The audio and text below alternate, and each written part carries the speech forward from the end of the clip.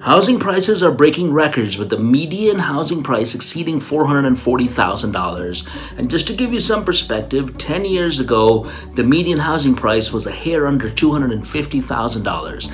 And this is happening today in an environment where the Fed continues to increase interest rates.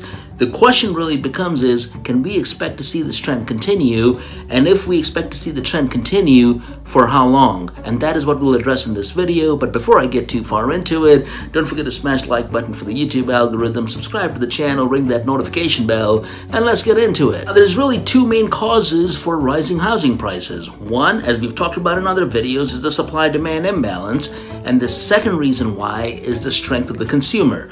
A reversal in either of these or both of these combined would be a significant problem for the housing market. So let's look at each of these cases individually and determine whether a reversal is likely or not. Starting, of course, with a supply shortage. As reflected in the data, housing starts has had an upward trajectory since 2009. Current levels, though, are definitely a far cry from the peak of housing starts from a few years back. But if we were to drill down even a little bit further, we can see that housing starts more recently have experienced a downward trajectory. Lower housing starts, of course, creates a problem if the demand for houses is high. But if the demand for houses continues to be going at an exorbitant rate while the supply of homes continues to deteriorate, one can expect to see that the prices of homes will not decline. So the question really becomes is the demand for homes coming down? Now, if we were to look at the charts, it would basically indicate that the housing demand has been going up since 2011. And this is really irrespective of whether it's a new home or an existing home. And this trend, while most prolific in the South and the West, is also occurring nationwide across the United States. However, if you were to dig in just a little bit deeper, if you were to zoom in on the data just a little bit deeper, it would basically indicate that housing demand has in fact dropped by about 6% in July. Similarly, mortgage applications have also had a steady decline. The data would suggest that with home applications or mortgage applications declining, the demand for homes is also declining, and of course this is also reflected with home sales data. So what does this all mean? Well, at a summary level, what this means is both the supply as well as the demand for new as well as existing homes has started to come down. When you actually see in the data that the supply and demand curve is coming down, it naturally results in a decline in home prices, and this is basically just economics 101. The other thing that we also need to look at is a second root cause of what's been driving up the median prices for homes, and that is really the strength of the consumer. We all know that when it comes to employment figures as well as wages, all of that is extremely positive at this point in time. Unemployment levels are right around 3.5%, which is basically record low levels. Wages similarly are also very high, but of course they're not quite as high as what inflation is. So with wage growth not being as high as inflation, we should naturally see a decline in consumer spending. But are we really seeing a decline in consumer spending? Quite frankly, that is not what the data is suggesting. In fact, the data would suggest when it comes to retail sales as an example, these numbers are absolutely blockbuster. And while there are certain companies which have had an adverse earnings release of late, such as Walmart as well as Target, this is largely being caused by the excess inventory that they have. And due to that excess inventory, they've had to cut prices, thus eroding some of the margin that they basically produce, which has of course had an adverse impact to stock prices. But with that said, when it comes to actual consumer spending data, whether retail or otherwise, it continues to be very strong. So brass tacks, consumer spending continues to be extremely resilient. And while the University of Michigan Consumer Sentiment Index continues to indicate that people continue to have some level of concern with the overarching state of the economy, that data is really not transferring over to the state of consumer spending. So that really relates to the current state of the economy, and a large part of these data is also backward looking, right? So we're looking at about a month or so in arrears.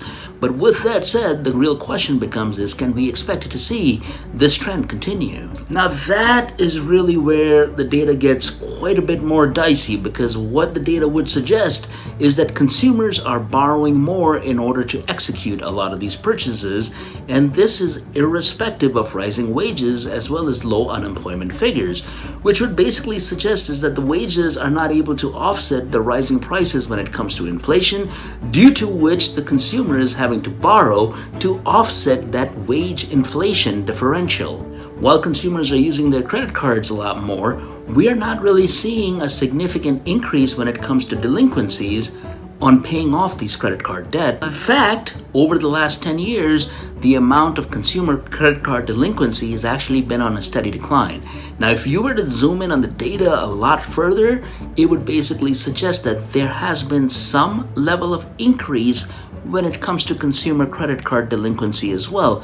But relative to historical averages, this consumer credit delinquency number is not that high. Similarly, if you were to look at auto loan delinquency data as well, that is also not too bad. But with that said, as you zoom into the data, zoom in further and further and look into the period in the last couple of months, there is some level of increase when it comes to all of these delinquency rates. Even when you were to look at things such as foreclosures, or if you were to look at home repossessions as well, all of this data would suggest that there is some level of uptick in the last couple of months. But when you look at historical averages, or if you look at data over an extended period of time, it would suggest that it is not overtly crazy. It's not like there's a significant amount of this activity that is taking place. So what can we infer from all of these consumer trends? The data would suggest that the consumer continues to be very strong. They continue to be extremely resilient.